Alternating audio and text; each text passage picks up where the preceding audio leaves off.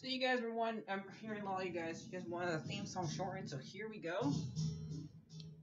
This girl reviews movies, games, and books. Sometimes she plays them. So does that, and when she does it with the cat, does that make her crazy? Does that make her crazy? Probably. So, it's shorter. There you go. CrazyCatLady GamerReviewer or Martha Butler does not own any trailers or pictures. I use them under fair use, educational, for and entertainment purposes. Hi everybody, Martha here. So today we are doing episode 1 of Stargirl. So I got to watch it on DC Universe. I didn't go watch it yesterday because I couldn't get my TV to work, so I had to use my computer today instead. Darn you, smart TV. Anyway, this was a pretty good episode. I would say that compared to this, like, I know this is technically not part of this Arrowverse, but technically it is. It's not, because it's on Earth Prime, it's on Earth 2. They probably never will have a crossover with the other shows. So even though this is on CD Universe and on CW, you can watch it on both. You're able to. I just couldn't. So yeah, but this is and they had their own version of Justice Society on Arrowverse, but they were older, and I'm pretty sure they were different characters. So these aren't them. If anything, these are their kids, any at all. But not all of them were in that version that was on here. So right now we're going to talk about Stargirl, and her name is Courtney, and she just moved to a new town called Blue Valley with her stepdad, her mom, and her little brother. And she typical girl, mad at her stepdad for making her move to a new town to goodbye to her friends, and she is not talking to him, and because even though her dad wasn't that much there for her in her life, she doesn't want to admit that she likes this new guy, I guess, the way she's acting, and she's giving him a hard time. So she goes to a new school, has to do with bullies, had to do with girls asking her to join cheerleading squad, and she says no because she knows gymnastics, and they apparently know her phone number. What? And she has to sit on a table that is basically I'm pretty sure when you look at the poster of this show, that these characters that were sitting, like, there's 4 of them. There's 3 of them besides her. There was a guy, a girl, and a black girl. I think the black girl's name was Beth. The other 2 didn't really talk to her. One was being bullied by a bunch of guys calling her a slut. Typical. One left the table because Beth said that it was a loser's table. I'm like, yeah, sure, whatever. And one of the guys tried to take away Courtney's cell phone for sticking up for the girl who got called a slut, and she punched him and pushed him into was her food, just so she get her cell phone back, and got sent to detention. So what was she supposed to do? Let the guy have her cell phone? And she ends up going home, and her brothers had a better day than her, typical, and she gets really mad and goes downstairs. Pat was down there earlier looking at the bunch of pictures of because he's Stripesy or something like that, Starman's sidekick, even though he's older than him,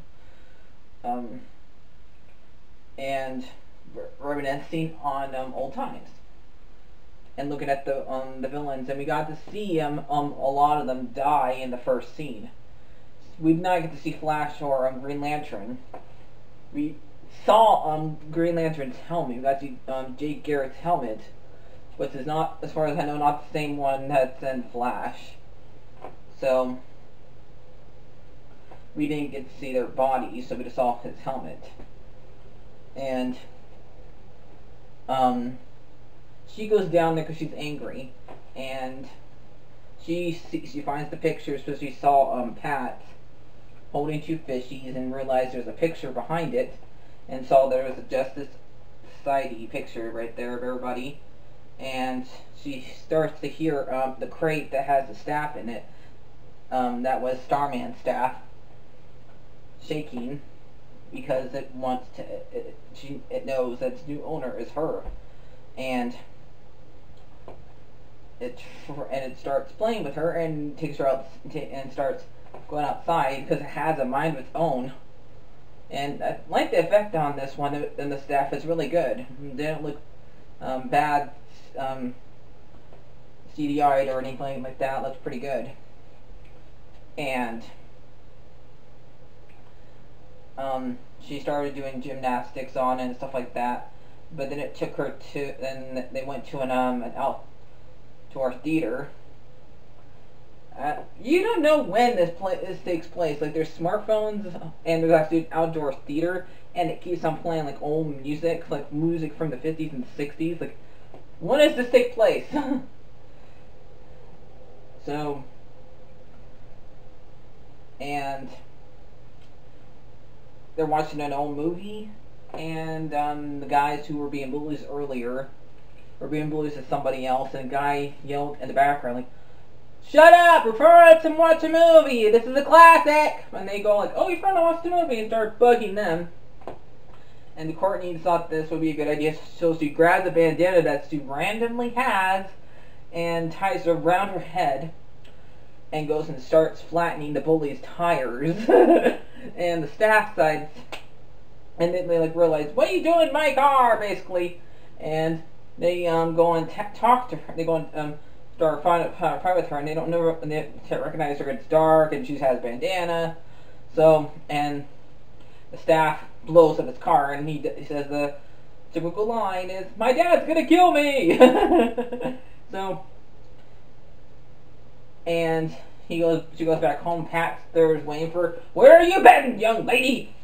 So, she explains to him, and they explain to everything about what happened. Like, you know, just flying somebody's car.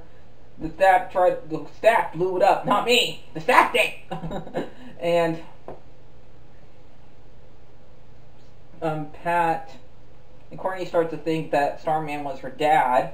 I'm guessing since she was only 10 years old when, or younger, at least, she's at least 16 here, so she's probably like 6 here. So she probably doesn't remember what her dad looks like. So she does have something like a little locket that she tried to compare the pictures to Starman. So she starts thinking maybe Starman was my dad, because if the staff works for me, maybe it work for my father. And he's trying to tell her no, because your dad's name had a different name than him, maybe he was an alias. And she tries to talk to her mom about it, but her mom does not know anything about it. So she goes to bed, and the staff comes and talks to her. Before this, the bully talks to his dad and says, "I'm sorry, somebody blew up your car." Like, "I don't care about that. I want to hear about the staff." And we realize that his dad is Brainwave, one of the villains that was the ones that was there the night that Starman died, and the rest of the Justice Society. And he calls I think it's Iceland. Not sure. I know something it has something to do with ice. And he tells him not to do anything, but typical bad guy. He does something because Courtney gets bugged in the middle of the night by the staff to tell him let's go practice and wakes her up, and she tries to do some gymnastic work with it and flying around with it, fooling around, and Brainwave starts throwing tires at her, and messing with her mind and said, "You feel lonely, yada yada yada."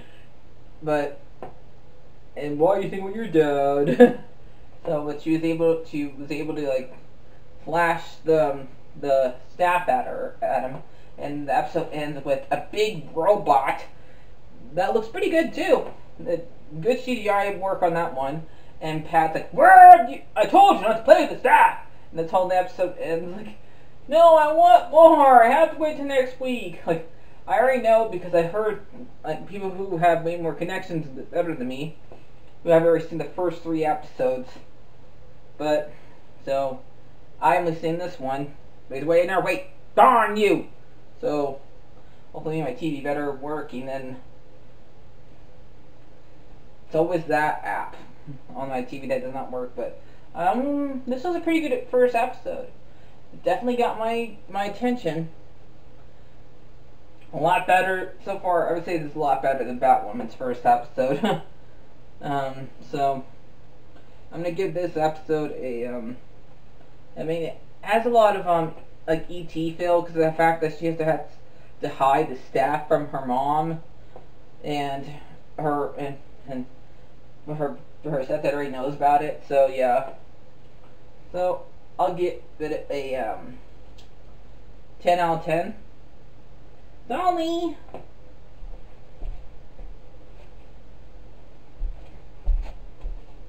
What do you give, Sully? I give it a 4 paws and my tail.